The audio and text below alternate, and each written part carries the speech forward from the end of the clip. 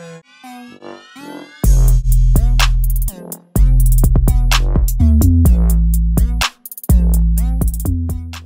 this video, I'm going to be talking about elastic collisions versus inelastic collisions. What are the differences between them and how do you solve for them? The way you solve for each one of these types of collisions is actually pretty similar, but there are some major conceptual differences between the two that you want to be aware of. So for the most part, these types of collisions are solved for by the conservation of momentum, which is basically telling you the total momentum before the collision equals the total momentum after the collision.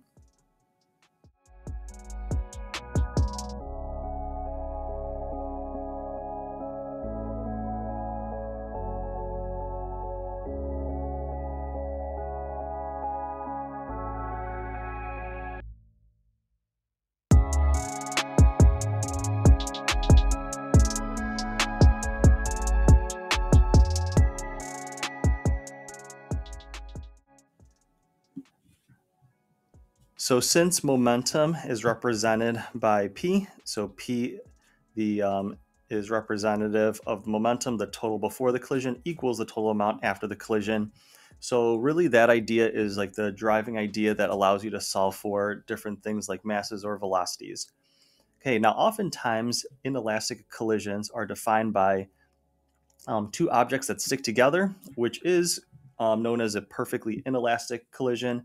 And then elastic collisions are often defined by two objects that separate from one another. So that is a definition that a lot of teachers may use depending on the depth they want to get into. So that works, but that's not technically 100% correct. It really has to do with the amount of kinetic energy before and after the collision. So in an actual inelastic collision, they don't necessarily have to stick together. It's just the total amount of kinetic energy before the collision is greater than the total amount of kinetic energy after. So we'll call this the initial, and then we'll call this the final. So during these types of collisions, there's thermal energy and sound energy that occur at the time of the collision, and then therefore there is less kinetic energy after the collision. Now with a elastic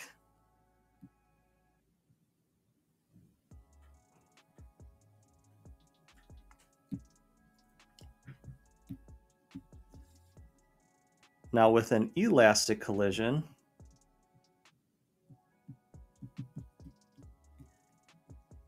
the total amount of kinetic energy initially before the collision equals the total amount of kinetic energy after the collision.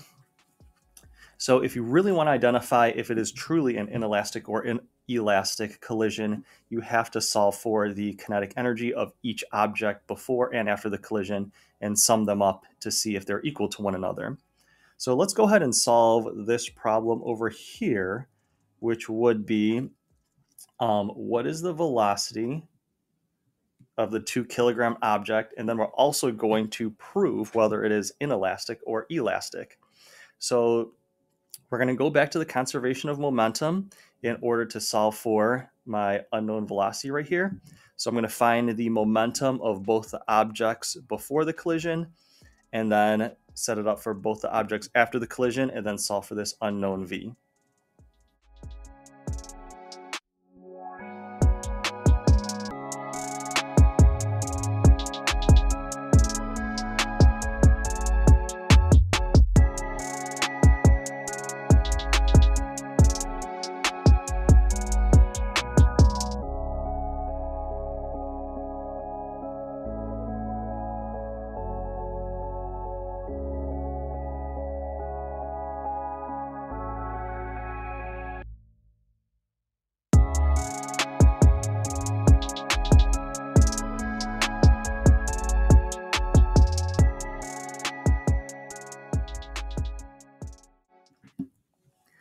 Okay, so when solving one of these problems, the first thing you want to do is actually draw a picture. I already had my diagrams pre-made, but you definitely want to draw a diagram similar to this one in your before column, and then one similar to this one in your after column. That way you can more easily identify where your negatives are going to come into play. So your masses aren't going to be negative, and your velocities may possibly be negative, the general rule of thumb I use is that anything that's going to the left is negative. Okay, so for positive and negative, they're just showing that they're in opposite directions. So the general rule that I use is that everything going to the right is positive and then everything going to the left is negative. So I made this 2 negative and this 1 negative as shown right here and right here. So I went through, I did the algebra. It was 3 plus negative 4, which is negative 1. And then that equals negative 3 plus 2 VF. And then I added the 3 to both sides. So I added that 3 to that negative 1, which made it 2. 2 equals 2 times VF. Divide both sides by 2. And my VF came out to a nice 1 meters per second. Okay, so that tells us 2 things about this 2 kilogram object. It tells us, number 1, it's traveling at a rate of 1 meter per second. And number 2, because it naturally came out positive, that would tell me that the object bounced this way at 1 meter per second, because that was my positive direction. Okay, so the next thing we're going to do is we are going to use our kinetic energy formula, which is 1/2 mv squared, and then I'm going to solve for the kinetic energy for both of the objects before, both of the objects after, and see if it turns out to be an inelastic or elastic collision.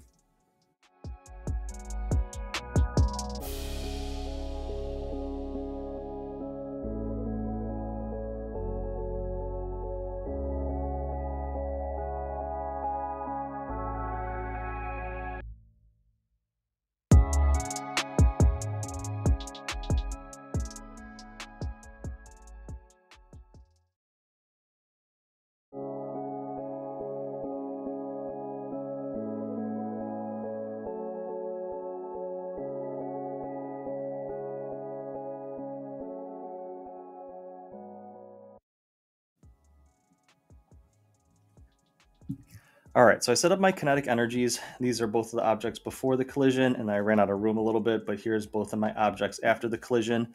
So if I go ahead and work those out, it comes out to 1.5 joules plus 4 joules equals 1.5 joules plus 1 joule.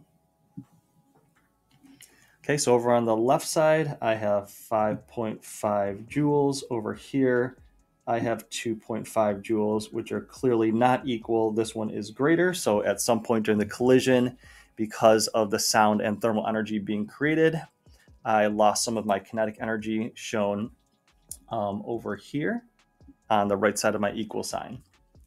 So if you're solving for an elastic or inelastic collision type problem, the process is all the same. You take the momentum mv of both objects before the collision and after the collision, being very careful about drawing your diagram and including negatives where the velocity, where they belong. As I said, I use everything to the right as positive and then everything to the left as negative as my rule of thumb to follow for my diagrams. And then from there, you can go ahead and solve for your unknown variable. Now, if they happen to stick together like this, the only thing that's different is that you are able to combine both of these momenta together. So instead of saying it's a 3 kilogram object and a 2 kilogram object, you can call it 5v and just say it's like one big 5 kilogram object moving with a certain velocity. Other than that, the process is still the same, the way that you solve for it. So I hope that was helpful in helping you understand the difference between elastic and inelastic collisions and how to solve for different variables. Thank you for watching and listening.